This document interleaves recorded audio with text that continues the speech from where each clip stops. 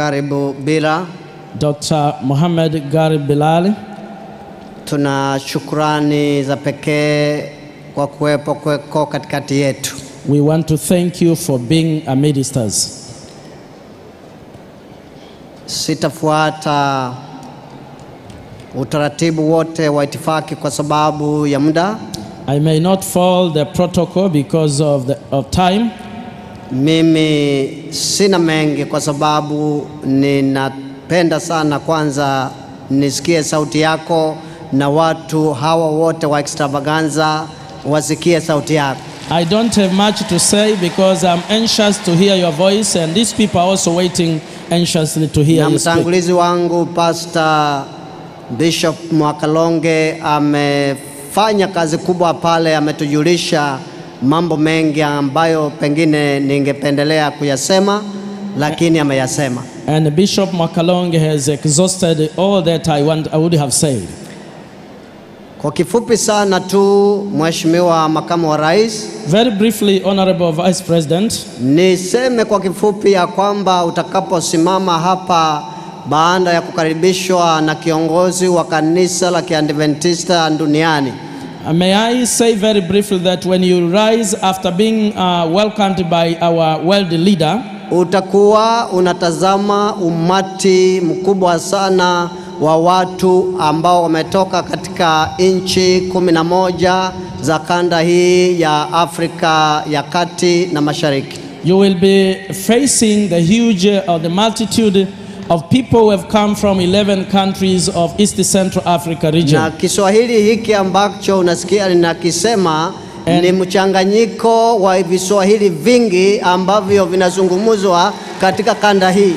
And the kind of Swahili you hear me use is a mixture of Swahilis that are used in various countries here. Kinazungumzwa Kongo yote. It is also spoken in Congo. Na ni tofauti na cha Tanzania. It's a little bit different from this one of Tanzania. Kinazungumzwa na Burundi. It's also spoken in Burundi. Hata Uganda wanajaribu. And Uganda is also trying. Kenya Kiswahili kimefika secondary school. At least in Kenya it has reached the level of secondary school. Kwa hivyo Mheshimiwa Rais, ndio sababu maana sherehe hii tunaiita Extravaganza. Honorable Vice President, that's why this celebration is called Mission Extravaganza. Kwa hivyo Mheshimiwa Makamu Rais, and so Honorable Vice President, utafurahia kujua ya kwamba hapa tuna mkusanyiko wa mataifa zaidi ya 20. You will be happy to know that more than 20 nations have been represented. Kwa sababu pia tuna viongozi kutoka ofisi kuu ya kanisa la Waadventista wa Sabato duniani. Because we have leaders from the headquarters of the Adventist Church in the world. Kwa hivyo kwa wakati huu ninapenda kumkaribisha. And so at this point I would like to invite Dr. Ted Wilson ambaye ni kiongozi wa kanisa la Waadventista duniani aweze kuja. Mheshimiwa Makamu wa Rais akukaribishe kulingana na taratibu za siku ya leo. I want to invite Dr. Ted Wilson, who is our world leader, to welcome you to speak to this congregation. Welcome Dr. Ted Wilson. Karibu Dr. Ted Wilson.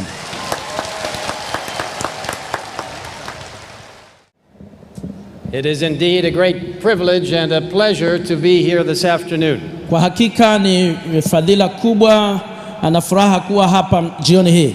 It is a great honor to be here with His Excellency the Vice President. Ni heshima kubwa kuwa hapa na Mheshimiwa Makamu wa Rais. On behalf of the World Church of Seventh-day Adventists, Your Excellency, kwa niaba ya kanisa la Waadventista wa Sabato ulimwenguni, Mheshimiwa, we welcome you and we give you our hearts in the name of God. Tunakukaribisha na kupatia mioyo yetu. We give you our hearts in the name of God. Katika jina la Mungu. It is a great privilege for these people to be citizens of this vast East Central Africa territory. Ni fursa pekee kwa watu hawa kuweza kuwa raia katika nchi zilizo katika eneo hili la Afrika Mashariki na Kati. And in particular, several thousand of them citizens of Tanzania. Na hasa maelfu yao raia wa Tanzania.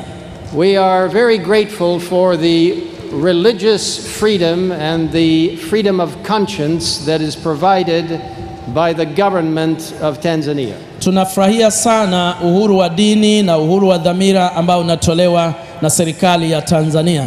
In this age of great uncertainty and tension, katika zama hizi za hali ya misukosuko na mivutano mingi, where various religious groups and political groups seem to constantly be fighting, wakati ambapo makundi mengi ya kidini na ya kisiasa yanaonekana kuwa katika vita wakati wote, Tanzania, with its peaceful approach, stands as a great standard for the world. Tanzania kwa mtazamo wake wa amani umesimama kama kipimo kizuri au kielelezo kizuri kwa ulimwengu. We are honored also to have His Honorable Sheikh with us today also. Tumepata heshima sana kwamba tunaye mheshimiwa Sheikh katikati yetu leo.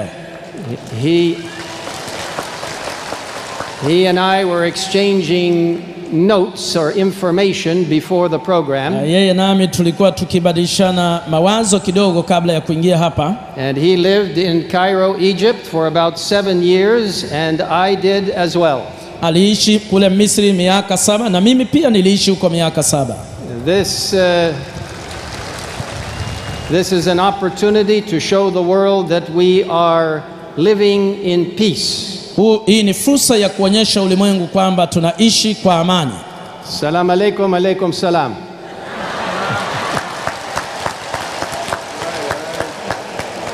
Bismillahirrahmanirrahim. What a great opportunity it is to serve the Almighty God. Ni fursa iliyoje kumtumikia Mungu Mwenyezi. And Your Excellency the Vice President, please pass to the President our great thanks as well. Mheshimiwa Makamu wa Rais, tunakusihi kwa dhati sana tufikishie salamu zetu kwa Mheshimiwa Rais wa Jamhuri ya Muungano wa Tanzania. Seventh-day Adventists are people of peace and hope. Waadventista wa Sabato ni watu wa amani na matumaini. We believe in serving others as Jesus Christ did, helping them physically, mentally, socially and spiritually. Tunaamini katika kuwahudumia wengine kama Yesu alivyofanya, tukiwasaidia kimwili, kiakili, kiroho na kijamii. And we have a great hope in the coming of this wonderful Savior. Na sisi tuna matumaini makubwa katika ujio wa huyu Mwokozi wa ajabu. But while we are here on this earth, lakini wakati tukiwa tungali duniani, we pledge ourselves to being the best citizens possible. Tunajipatia ahadi wenyewe kwamba tunataka kuwa raia wema kwa kadri yote inavyowezekana. And those who are citizens of Tanzania, na wale ambao ni raia wa Tanzania, I want you to be the best citizens of this country. Na nataka kuamini kwamba wao ni raia bora kabisa kuliko wote katika nchi hii. And Your Excellency, Mr. Vice President, if you find that they are not good citizens, please tell me. Na kiwa Mheshimiwa Makamu wa Rais utagundua kwamba yupo ambaye si raia mwema, na kusihi unijulishe. And I will pray for them. Na mimi nitawaombea.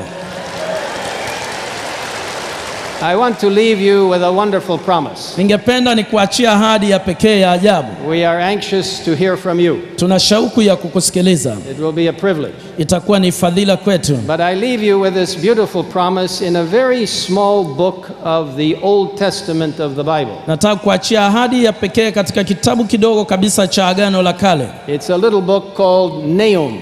Ni kitabu kidogo kinachoitwa Nahumu. Chapter 1. Sura ya kwanza. Verse 7. Fungu la 7. It says here, inasema, the Lord is good. Mungu Bwana ni mwema. Our gracious God is good. Mungu wetu wa neema ni mwema. Always good. Wakati wote ni mwema. It says he is a stronghold in the day of trouble.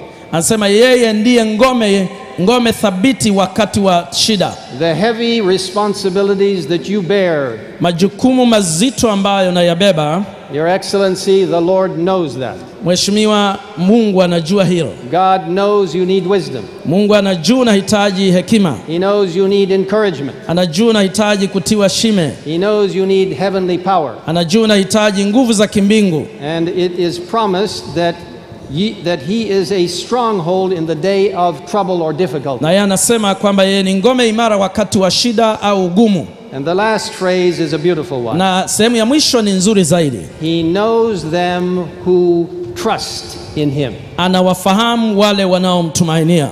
And as a believer in God, na kama muumini kwa Mungu, we are very grateful that you are the vice president of this country. Tunashukuru sana kwamba wewe ndiye makamu wa rais wa nchi hii. And that you trust in God. Na kwamba unamtumainia Mungu. These beautiful people, watu hawa wazuri, coming from 11 countries in the East Central Africa Division, wakitoka nchi 11 za division ya Afrika Mashariki na Kati, they trust in God also. Wanamtumaini Mungu pia. And together, na kwa pamoja, we can be a powerful force for good in society. Tunaweza kuwa nguvu kubwa kwa ajili ya kusukuma mema katika jamii. Under the power of God. Chini ya uweza wa Mungu. And so, Honorable Excellency, Mr. Vice President. Na kwa hiyo Mheshimiwa Makamu wa Rais, accept the love and the gratitude from the Seventh-day Adventist Church. Tafadhali kubali upendo na shukrani kutoka kwa kanisa la Waadventista. With all of our heart, we welcome you. Na kwa mioyo yetu ya dhati tunakukaribisha. Gharib. Welcome.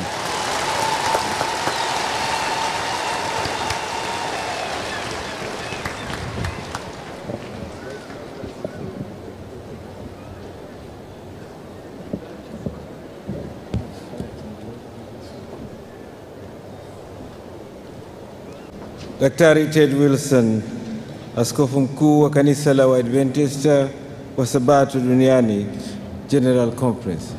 Dr. Ted Wilson, the Archbishop of the Adventist Church in the world, the General Conference.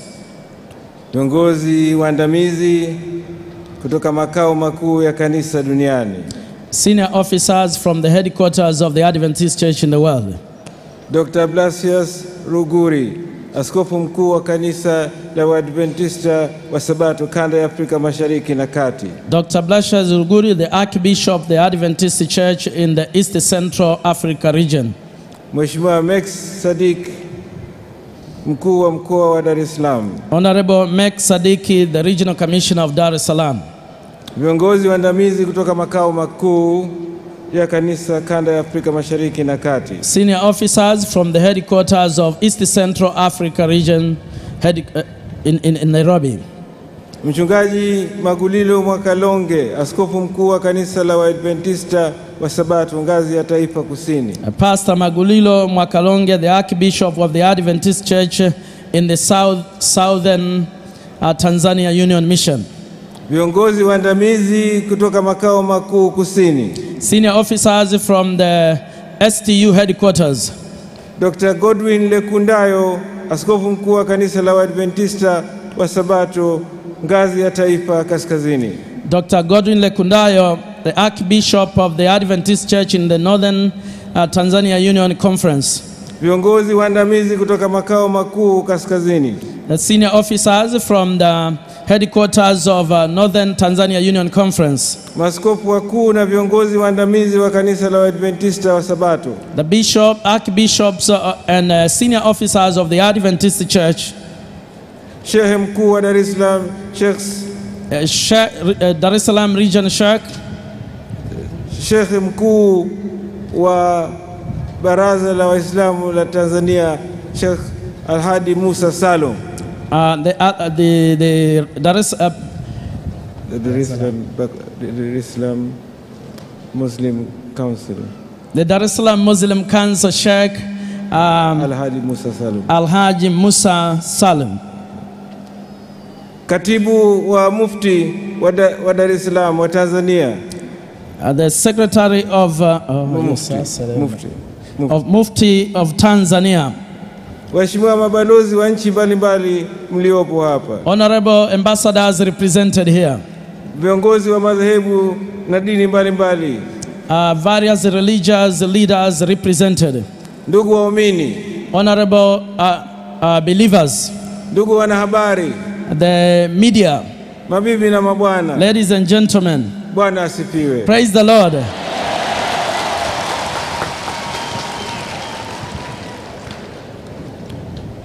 Awali ya yote, napenda kutoa shukrani zangu za dhati kwa niaba yangu binafsi na ujumbe wangu kwa uongozi wa kanisa la Waadventista wa Sabato na kamati ya maandalizi kwa kunialika kuwa mgeni rasmi katika tukio hili kubwa na la kihistoria la sherehe za utume Mission Extravaganza.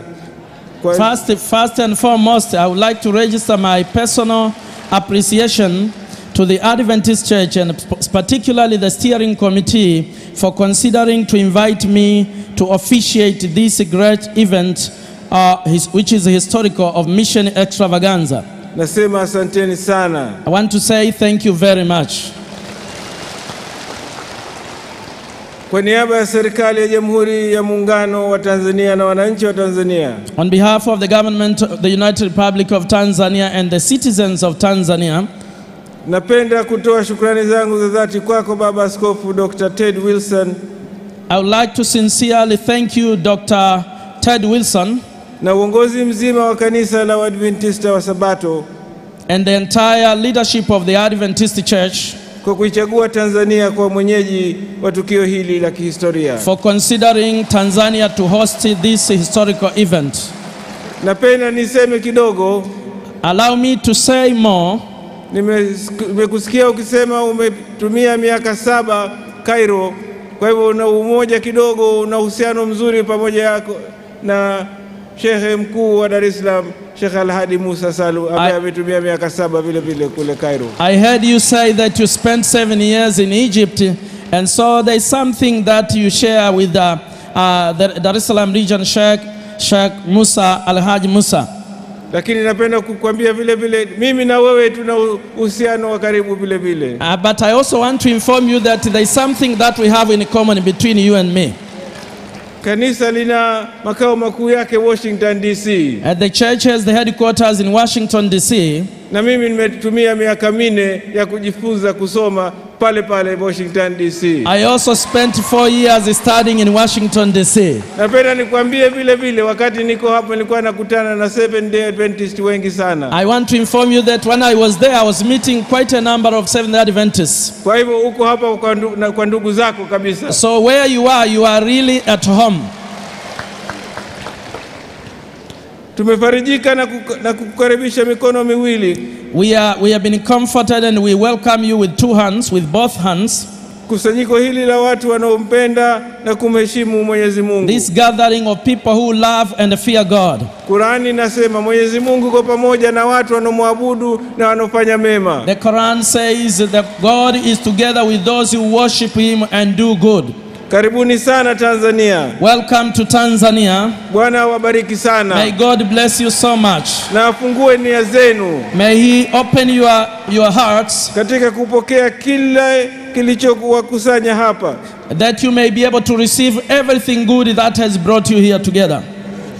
Wapendwa watu wa Mungu, beloved God's people, mabibi na mabwana, ladies and gentlemen, nitumie nafasi hii may I use this opportunity kulipongeza kanisa la Waadventista wa Sabato to congratulate the Adventist Church kwa mchango wake for its contribution mkubwa katika maendeleo ya nchi yetu, in the development of our country. Mbali na jukumu lake la msingi la kuwajenga waumini wake kiroho, apart from its great responsibility of nurturing spiritual nurture of the members of the church, kanisa hili limekuwa mdau mkubwa wa serikali katika kuwaletea wananchi maendeleo. This church has been one of the great partners of the government in the development. Na tumeona hapa katika maandamano yaliyofanyika. And we have seen it here when the parade was passing here. Umetuonesha kwa undani na kwa uthibitisho mkubwa namna unavyochangia katika masuala you have demonstrated how you are contributing to the development of the nation. Wasabato kupitia shirika lake linaloitwa Adventist Development and Relief Agency ADRA. The Adventist through Adventist Relief Agency ADRA limetekeleza miradi mingi ya kutoa huduma mbalimbali kwa jamii, ikiwemo kuanzisha na kuendesha shule za albino huko Arusha. They have conducted a number of community service projects, including that of albino in Arusha. Miradi ya kusomesha watoto yatima.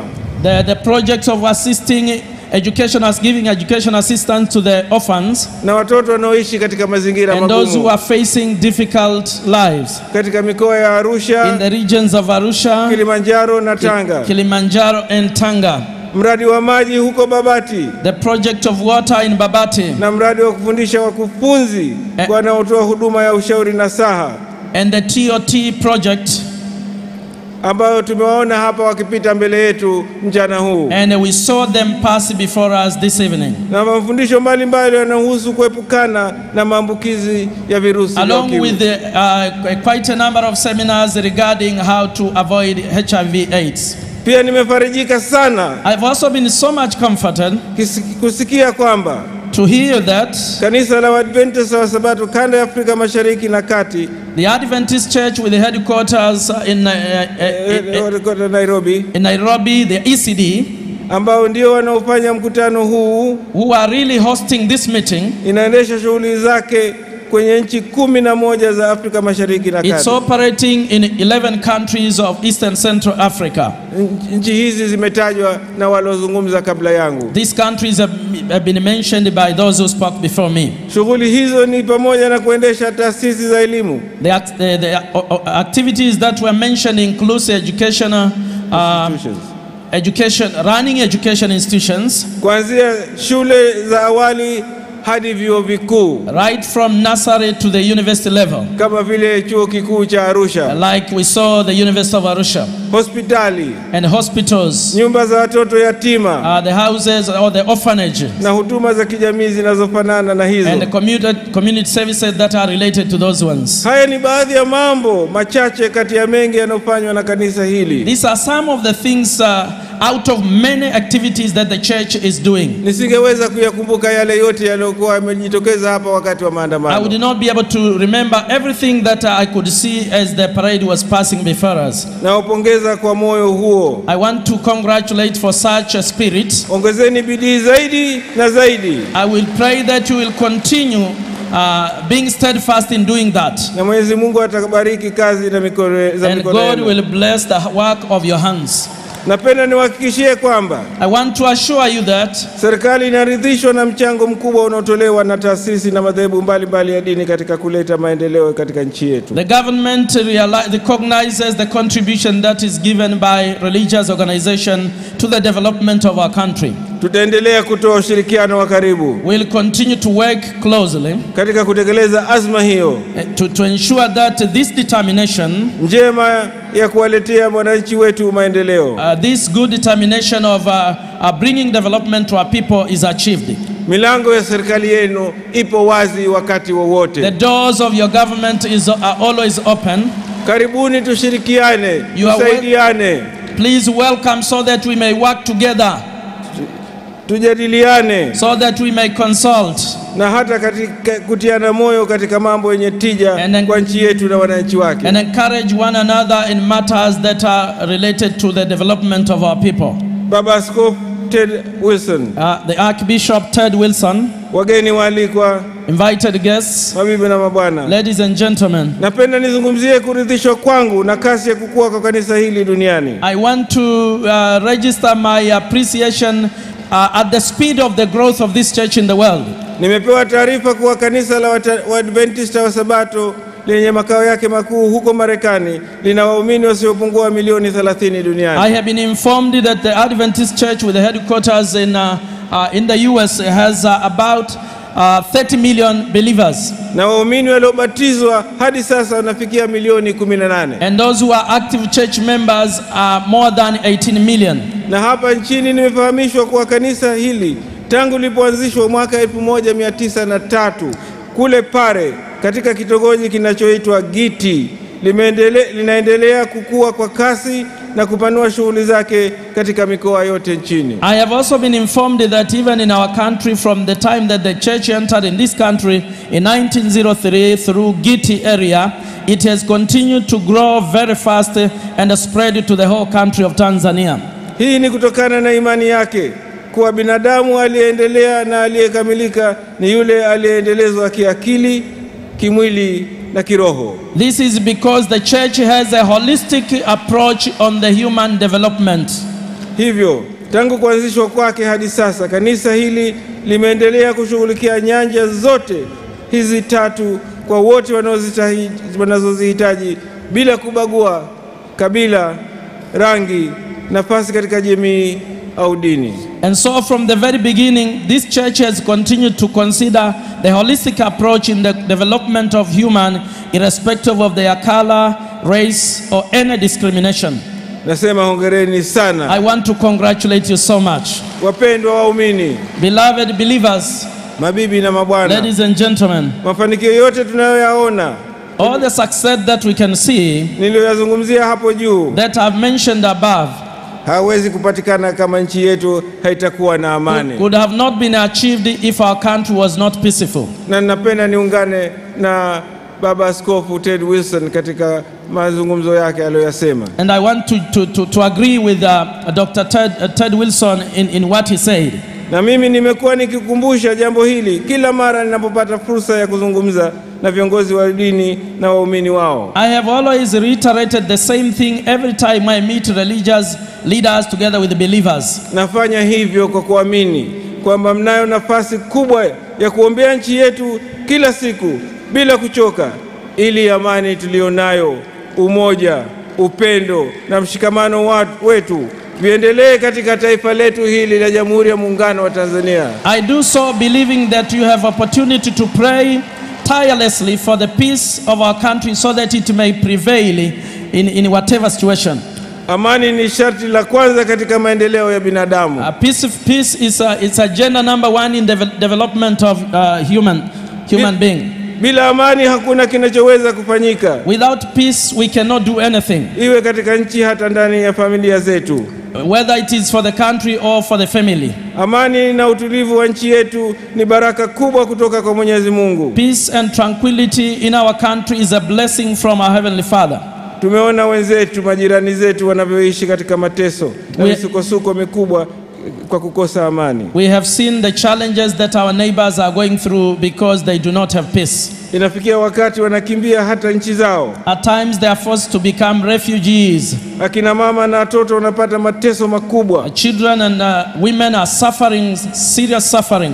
Wanaume wanakimbia familia zao. Men are running away from their families. Watoto wanakosa elimu. And the children lack education. Hakuna hata nafasi ya kukusanyika na kumwabudu Mungu. They don't even have an opportunity to come together for worship. Kupoteza amani katika nchi ni kukaribisha laana katika nchi. Losing peace in the country is inviting a curse in the country. Na wasihi watu wa Mungu, pigeni magoti kila siku kumwomba Mungu zaidi kubariki taifa letu hili. I want to plead with you people of God to continue kneeling and pray to God that our peace may continue to prevail. Ombeni pia kwa ajili ya mataifa mengine ya Afrika yenye migogoro. Pray also for the neighboring countries that have conflict or crisis. Ili uso wa Mungu uinuke na kusambaratisha laana hiyo. So that the Lord may intervene and restore peace in their countries. Baba Askofu, the Archbishop, mabibi na mabwana, ladies and gentlemen, mwaka huu ni mwaka wa uchaguzi mkuu hapa nchini kwetu. This is an election year in Tanzania. Taifa letu litakuwa na jukumu zito la kuchagua viongozi katika ngazi mbalimbali. Our church has such a huge responsibility of choosing leaders of our country. Watakaoongoza kwa kipindi cha miaka 5 ijayo. Who will be leading this nation for the coming 5 years. Mbali na hilo, apart from that, tunakabiliwa na shughuli ya kura ya maoni kwa ajili ya katiba pendekezi iliyopitishwa na bunge letu mwaka jana. We will also be voting for the constitution that has been recommended. Nitumie nafasi hii kuwaomba Watanzania wote kujitokeza kwa wingi kushiriki katika shughuli hizo muhimu kwa maendeleo ya nchi yetu. May I also take this opportunity to appeal to all Tanzanians to decide in a great number to participate in these two events. Katika hili natoa rai kwa viongozi na waumini wa dini zote nchini. I want to appeal also to the leaders and believers kuombea taifa letu ili shughuli hizi zimalizike kwa amani na utulivu. To pray for the peace for our nation so that these two activities can be run peacefully. Napenda niwahakikishie I want to assure you kwamba serikali yenu imejipanga vizuri kuhakikisha inasimamia shughuli hizi kwa ufanisi mkubwa. that your government is determined to ensure that these 2 projects are completed successfully. Ndugu viongozi wa dini, Dear leaders, religious leaders, wapendwa waumini, beloved believers, nitumie nafasi hii pia kuwakumbusha waumini wa madhehebu yote nchini kuendelea kuvumiliana. may I also take this opportunity to appeal to all believers of different denominations in the world to continue bearing with one another, kuheshimiana respecting one another, na kushirikiana. and cooperating with one another. Nchi yetu imebarikiwa mbali ya tofauti za kiimani. Our country has been placed apart from the different religious affiliations. Tanzania imeendelea kuwa nchi moja yenye watu wanaopendana na kuheshimiana. The unity between Tanzanians has continued, and the people of Tanzania respect one another and love each other. Na wasihi kuzidi kudumisha neema hii. I pray that this grace will continue. Sisi katika serikali tutaendelea kusimamia kwa nguvu zote uhuru wa kuabudu. We in the government are determined to ensure that we will continue to ensure that religious liberty is maintained.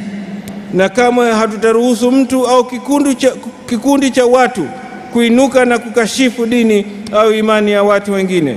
We will never allow a person or any religious group to rise and abuse other people's faith. Hili ni kosa na dhambi kubwa. This is a great sin. Baba Askofu Ted Wilson, viongozi wa dini, mabibi na mabwana. The Archbishop Ted Wilson, religious leaders, ladies and gentlemen. Kabla ya kuhitimisha hotuba yangu, before I end my speech, nawapenda niwakumbushe jambo moja muhimu ambalo kila mmoja wetu anapaswa kulipa uzito. Hili ni suala la maadili katika jamii yetu. allow me to remind you one important item that each one has to consider seriously, and this is the issue of morals in our country, hususan kwa vijana wetu, especially to our young people. Jamii yetu inakabiliwa na changamoto kubwa katika swala la maadili, hasa kwa vijana wetu. Our communities face a serious challenge, moral challenge, especially on youth. Kuna mambo mengine yanasemwa katika hili. Wengine wanasema ni matokeo ya kukua kwa teknolojia ya mawasiliano na uhuru wa vyombo vya habari na kadhalika. There are many things that are said about this. Some attributed to the technological growth.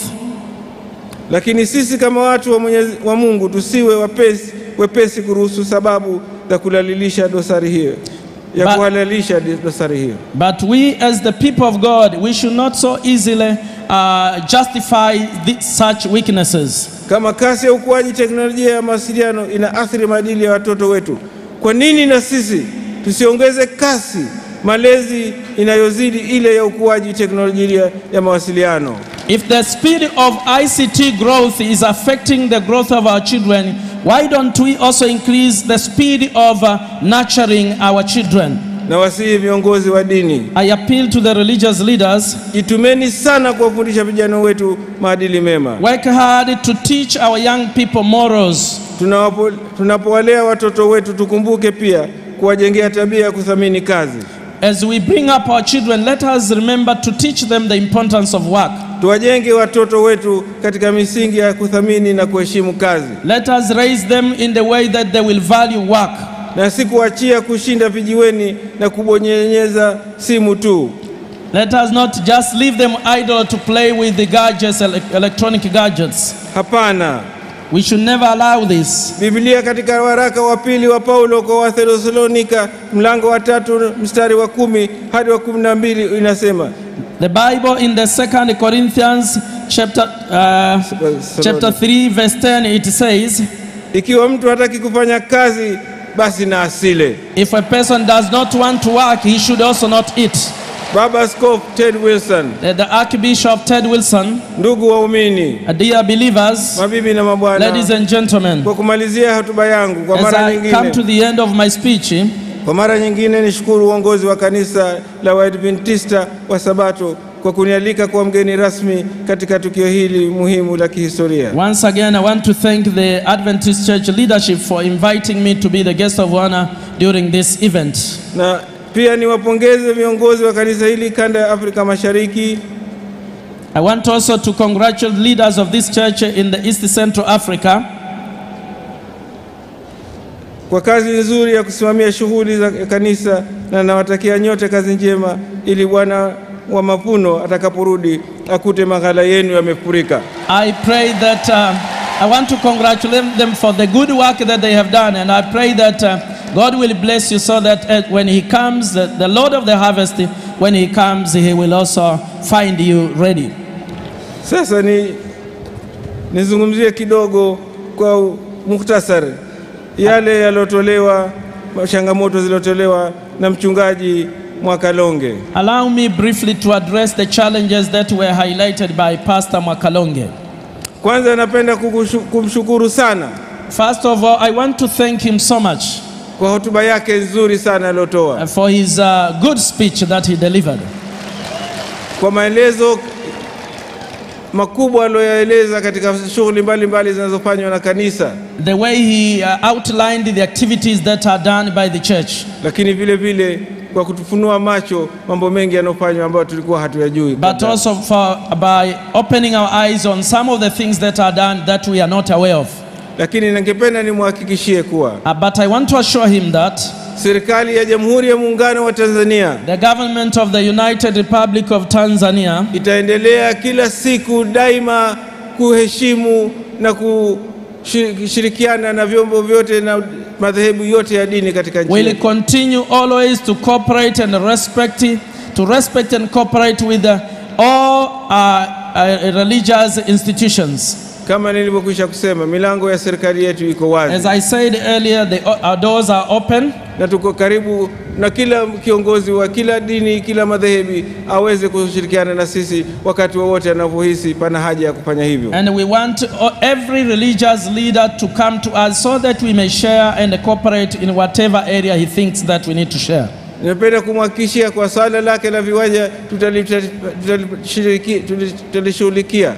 I want to assure him that we will work on your request on plots. Lakini lazima tukumbuke na tukubali kwa jiji letu kama sasa hivi lilivyo limejaa. But we must also accept that we have a challenge because we do not really have space enough in the city. Lakini tunazungumza na wale wanaohusisha na maswali ya kugawa viwanja, kwa nini siwezekani kukusaidieni zaidi kama nafasi zipo?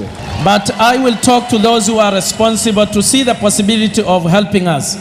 Swali la uhuru wa kuabudu siku ya Jumamosi, regarding the freedom of worship on Saturday, hili ni jambo ambalo lazima lichukuliwe na lizungumzwe kitaifa kabisa, kwa sababu ni haki ya kila mtu kuabudu. This must be spoken because it's the right of everybody to worship. Na nakumbusha tu, kama kuna kitu katika utekelezaji wetu wa mambo yetu ya kiserikali halikubaliki, basi hakikishie kwa linafikisha katika vyombo vinavyohusika ili lizungumzwe, lizingatiwe na tupate ufumbuzi. We will address this. If there is any challenge, I want to assure you that we will do our best to ensure that it is being addressed and of course solved. Lazima lakini tukumbuke kwa nchi yetu lazima ipate utaratibu wa sheria tulizokuwa nazo. However, we must always remember that our country is led by the rule of law.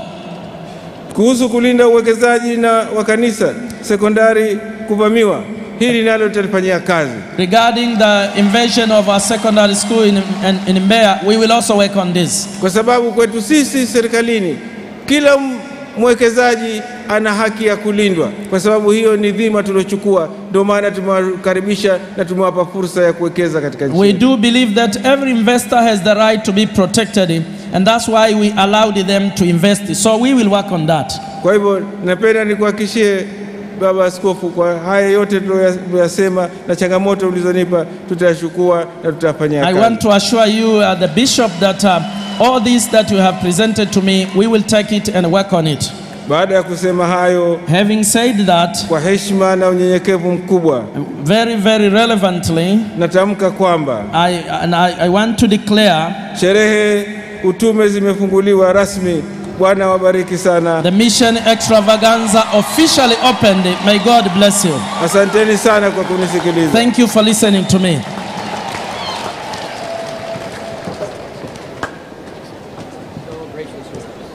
After that wonderful speech, baada ya hotuba hiyo ya mgeni rasmi, We invite a special choir from Burundi to offer a special item of music. Tunaikaribisha kwaya kutoka Burundi waimbe wimbo wa pekee. Then after that we will have Pastor Dr. Ted Wilson, the president of the Adventist Church. Na kisha baada ya hapo tutakuwa na mchungaji na askofu mkuu wa kanisa ulimwenguni to offer a prayer. Ili aweze kutoa ombi maalum. Then there will be a photo session after that before our leader leaves. Ndipo sasa patafuatiwa na picha ya pamoja.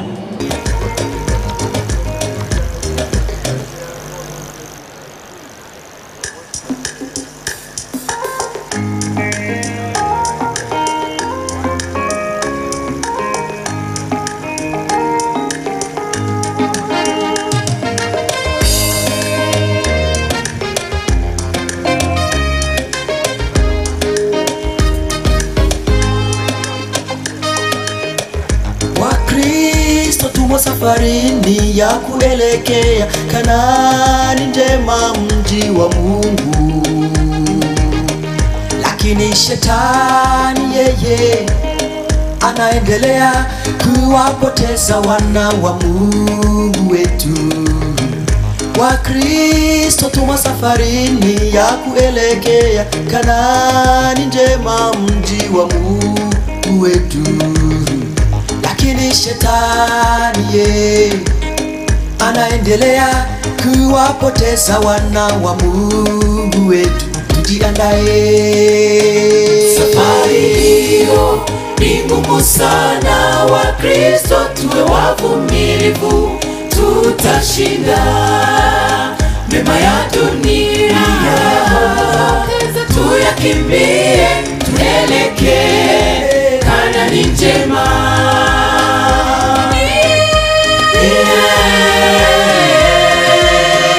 Mfalme Yesu atatuwezesha.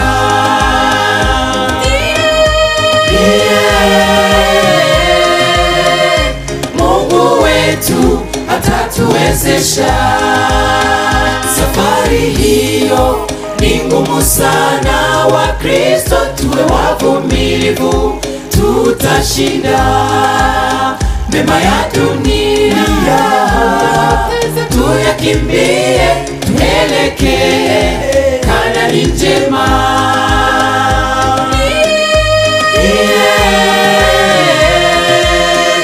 Mfalme Yesu atatuwezesha.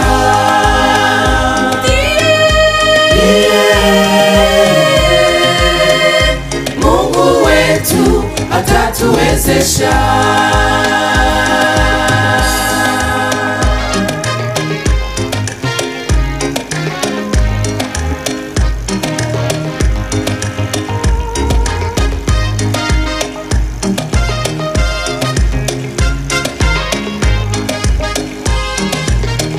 Ndugu zangu msikate tamaa, baki upande wa Mungu ushikilie. Hata kama safari inachosha, jipe moyo, maana Yesu ni mshindi. Ndugu zangu msikate tamaa, baki upande wa Mungu ushikilie mama ye. Hata kama safari inachosha, jipe moyo, maana Yesu ni mshindi. Safari hiyo ni ngumu sana. Wakristo tuwe wavumilivu, tutashinda mema ya dunia. Tuyakimbie, tuelekee Kanaani njema.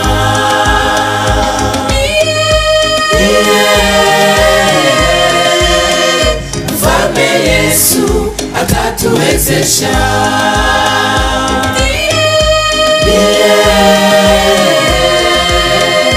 Mungu wetu atatuwezesha. Safari hiyo ni sana wa Kristo, tuwe wavumilivu, tutashinda mema ya dunia. Tupoteza tuyakimbie, tuelekee Kanaani njema.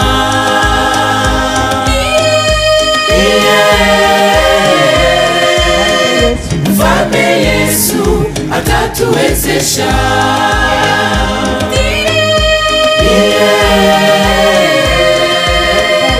Mungu wetu atatuwezesha. Safari hiyo ni ngumu sana wa Kristo, tuwe wavumilivu, tutashinda mema ya dunia. Tupoteze tuyakimbie, tuelekee Kanaani njema.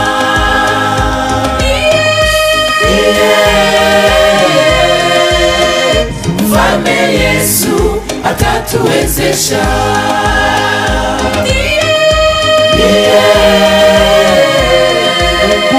Mungu wetu atatuwezesha.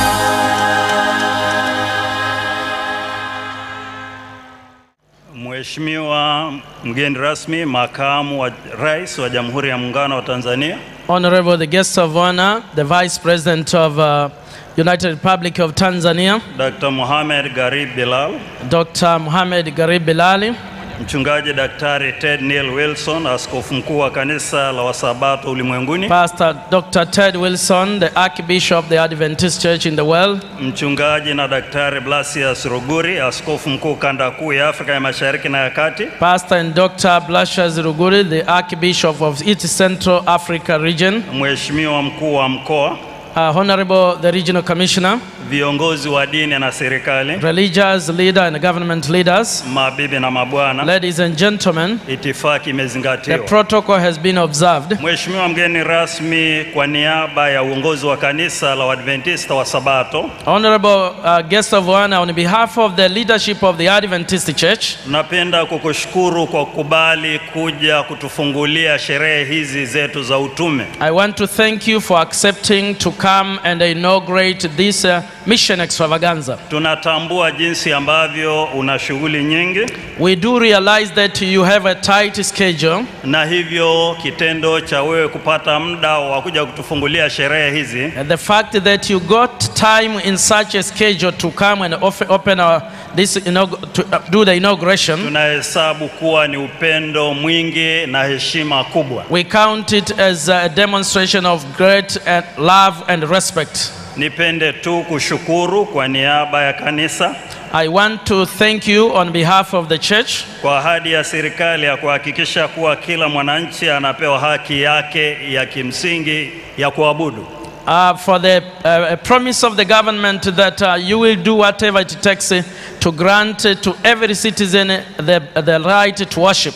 Na hivyo serikali yetu tukufu itaendelea kuhakikisha kwamba itawatetea wale wanaonyimwa nafasi ya kuabudu. We are happy that the government will protect those who are denied this right. Tunashukuru pia kwa ushauri wako uliotoa kwamba tutumie teknolojia kwa ajili ya kuendeleza watoto. I want to thank you for your counsels on the use of technology in nurturing our children. Ili badala ya teknolojia kutumika kama njia ya kuwapotosha watoto kimaadili, itumike kwa ajili ya kuendeleza. So that instead of the technology being harmful, it may also be used constructively. Lakini tunashukuru pia kwa jinsi ulivyowakumbusha wazazi na walezi na kanisa kwa ujumla juu ya umuhimu wa malezi bora kwa watoto. We want to thank you for reminding parents and all citizens on the essentiality of nurturing our children.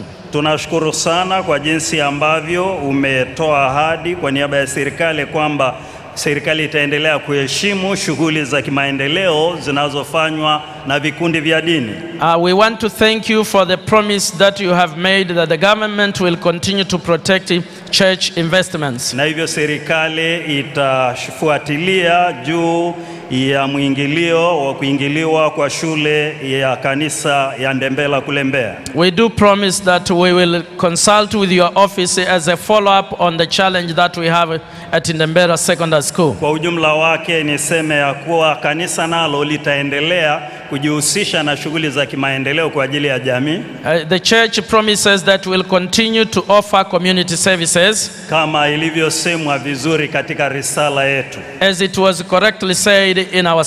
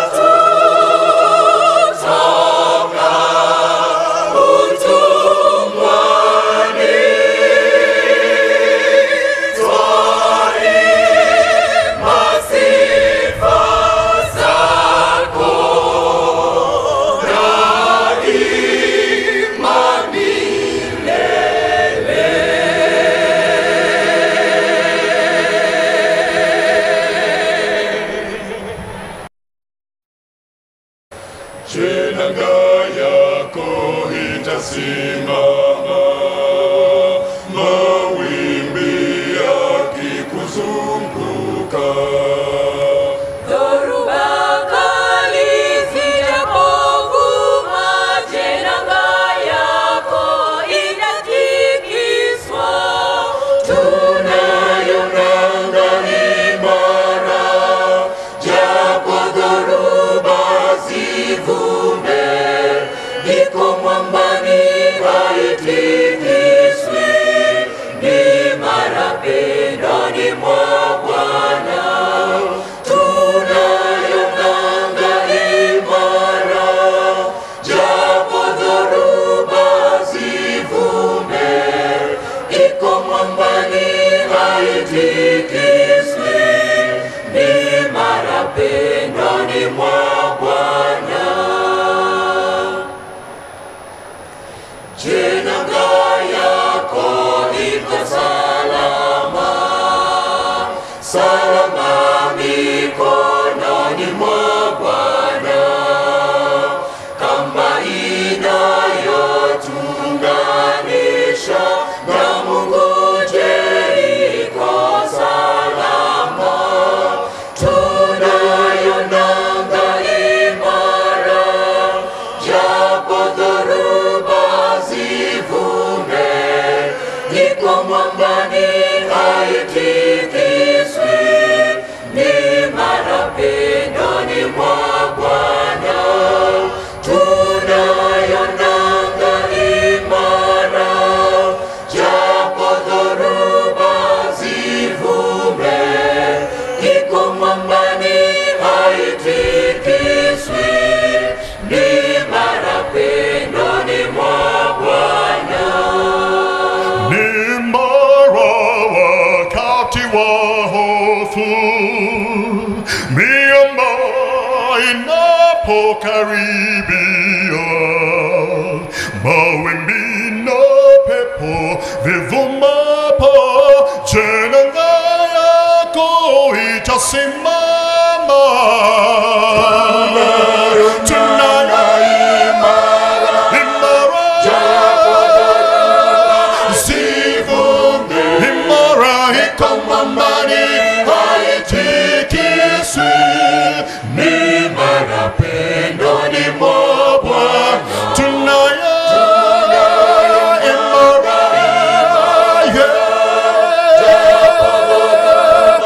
zivume, imara iko mwambani haitikiswi.